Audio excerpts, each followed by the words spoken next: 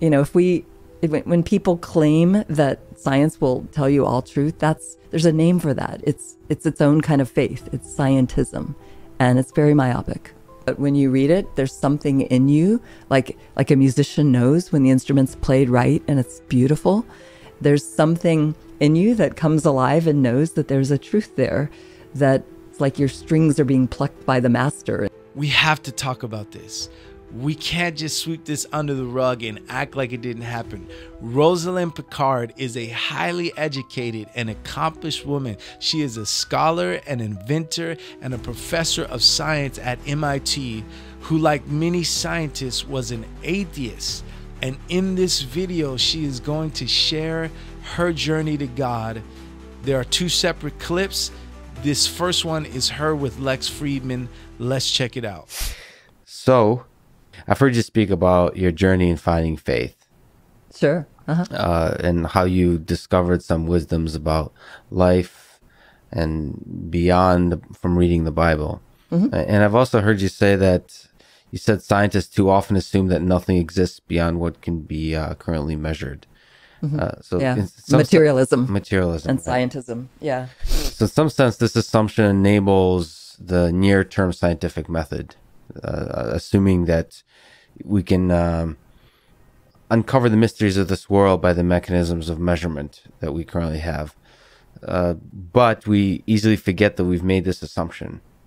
Right? So what do you think we miss out on by making that assumption? It's fine to limit the scientific method to things we can measure and reason about and reproduce. That's fine. I think we have to recognize that sometimes we scientists also believe in things that happen historically. Like I believe the Holocaust happened. I can't prove events from past history scientifically. You prove them with historical evidence, right? With the impact they had on people, with eyewitness testimony and things like that. Real quick, I want to highlight the importance of what she just said right there. Those 2 things that she just mentioned, historical evidence and eyewitness testimony, is why the case for Christ is undeniably truth, primarily because it is hinging on the resurrection of Christ. We're talking about eyewitness testimonies that saw him die and over 500 people that saw him resurrected. So a good thinker recognizes that science is one of many ways to get knowledge. It's not the only way. And there's been some really bad philosophy and bad thinking recently, you can call it scientism, where people say science is the only way to get to truth. And it's not. It just isn't. There are other ways that work also, like knowledge of love with someone. You don't prove your love through science, right? So history, philosophy, love, a lot of other things in life show us that there's more ways to gain knowledge and truth, if you're willing to believe there is such a thing, and I believe there is, than science. I am a scientist, however, and in my science, I do limit my science to the things that the scientific method can do. But I recognize that it's myopic to say that that's all there is. Right. There's, just like you listed, there's all the why questions. And really, we know, if we're being honest with ourselves, the percent of what we really know is basically 0 relative to the full mystery of the measure theory, the set of measure 0. If I have a finite amount of knowledge, which I do. So you said that you believe in truth. So let me ask that old question. What do you think this thing is all about? It's life on Earth? Life, the universe, and everything. Everything. What's the meaning? I can't quote Douglas Adams. 42. It's my favorite number. By the way, that's 40... my street address. My husband and I guessed the exact same number for our house. We got to pick it. Okay, and there's a reason we picked 42. Yeah. So is it just 42, or do you have other words that you can put around it? Well, I think there's a grand adventure, and I think this life is a part of it. I think there's a lot more to it than meets the eye and the heart and the mind and the soul here. I think we see but through a glass dimly in this life. We see only a part of all there is to know. If people haven't read the Bible, they should, if they consider themselves educated. And you could read Proverbs and find tremendous wisdom in there that cannot be scientifically proven, but when you read it, there's something in you, like a musician knows when the instrument's played right and it's beautiful. There's something in you that comes alive and knows that there's a truth there, that it's like your strings are being plucked by the master instead of by me, right? Playing when I pluck it, but probably when you play, it sounds spectacular, right? And when you encounter those truths, there's something in you that sings and knows that there is more than what I can prove mathematically or program a computer to do. Don't get me wrong, the math is gorgeous. The computer programming can be brilliant. It's inspiring, right? We want to do more. None of this squashes my desire to do science or to get knowledge through science. I'm not dissing the science at all. I grow even more in awe of what the science can do because I'm more in awe of all there is we don't know. And really at the heart of science, you have to have a belief that there's truth, that there's something greater to be discovered. And some scientists may not want to use the faith word, but it's faith that drives us to do science. It's faith that there is truth, that there's something to know that we don't know, that it's worth knowing, that it's worth working hard, and that there is meaning, that there is such a thing as meaning, which, by the way, science can't prove either. We have to kind of start with some assumptions that there's things like truth and meaning. And these are really questions philosophers own, right? This is their space, philosophers and theologians at some level. So these are things science, when people claim that science will tell you all truth, there's a name for that. It's its own kind of faith. It's scientism, and it's very myopic.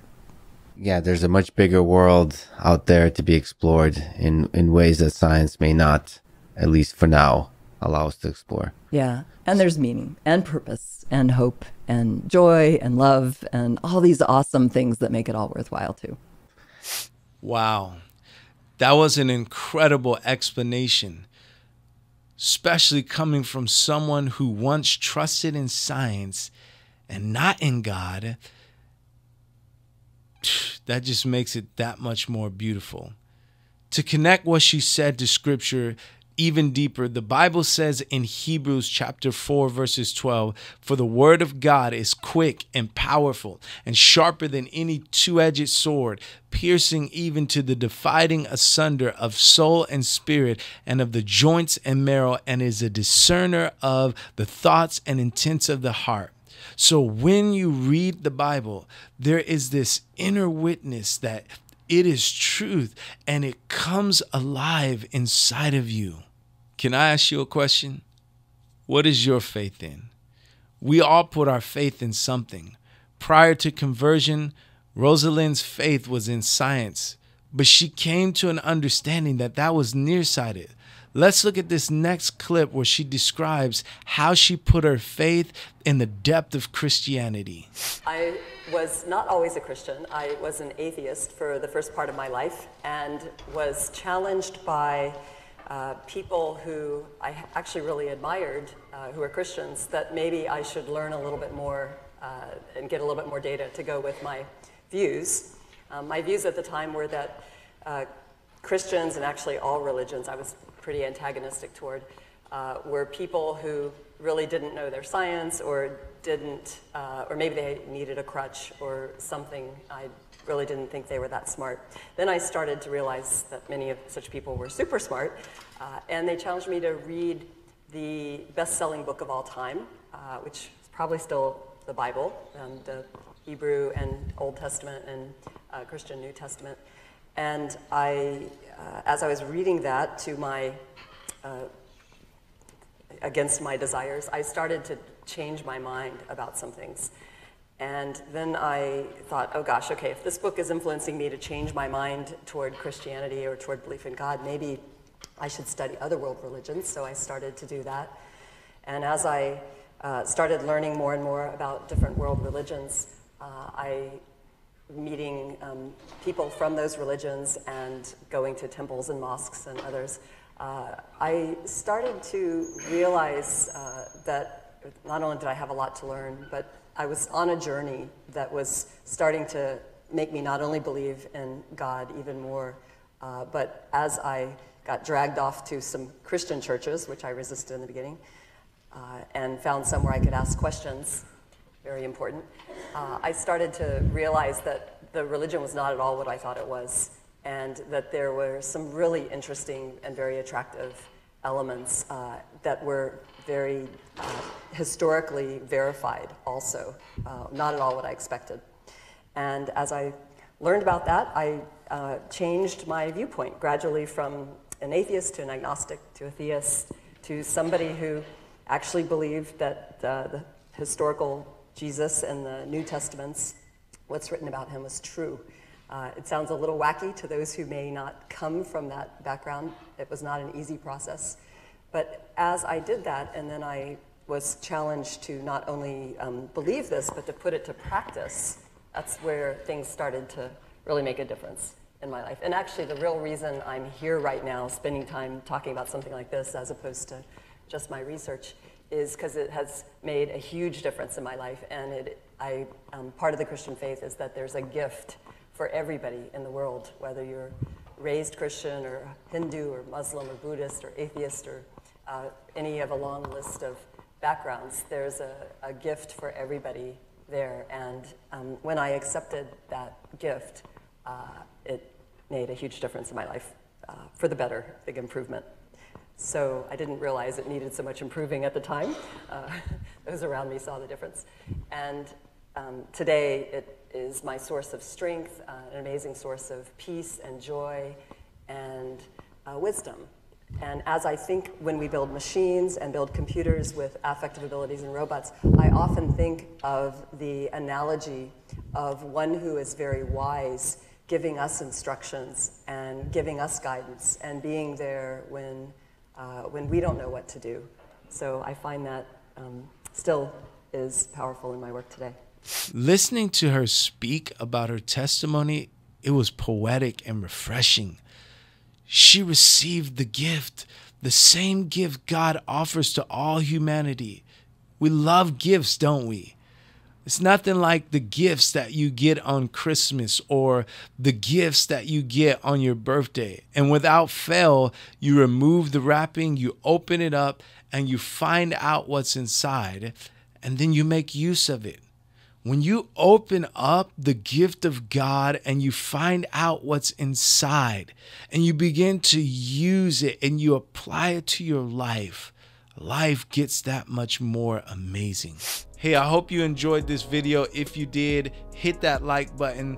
Let me know what you think in the comment section and subscribe to the channel. It really does help us reach more people. And also, you might want to check out this next video that YouTube is recommending for you to watch. And remember, we all have a mind, but there's no better mind than the mind of God.